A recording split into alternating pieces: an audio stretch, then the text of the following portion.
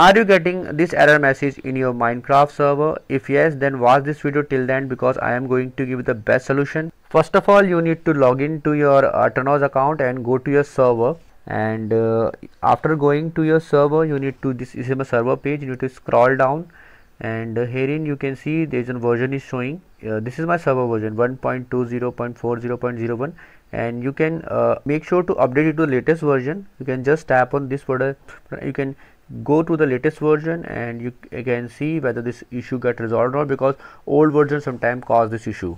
The next step is to ensure that your forge or mod version should be identical. For example, you can choose any version from here, and then you need to go to software and install the same version of mod for this. So you can simply scroll down, and herein you will find the forge.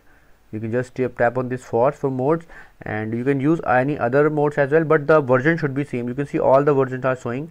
So the version of your server and your forge or mods should be same. So you just need to click on the same version, and you can reinstall it. You can reinstall it from here, the same version of your forge and same version of your server. So make sure to check it. So the next step is to delete the config files. You can see at the left hand side files is showing under software. So you need to delete the config files. You can see this is a config file. You can press delete from here in front of config file. Just press on delete and delete this folder, and after that you can restart your server, and then config file will automatically be created and come up here. So delete this config file and restart your server once again.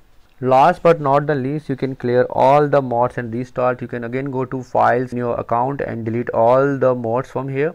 You can see packs are showing here. So in front of pack you can see there is an option of delete. So you just need to click on delete in front of packs, and all your mods will be deleted. So this is the delete button, and after that you can reinstall it once again. You can go to software, you can install all the mods from here. So these are the mods, and you can go to new forge. This is for our mods. This is for C also mods. So you can delete it, and you can install your mods once again, and after that make sure to restart your server and check it once again. And if you still face any problem, you are free to comment. I will definitely give you a reply. And if you find this video helpful, just hit on the like button. Also subscribe my channel for upcoming videos.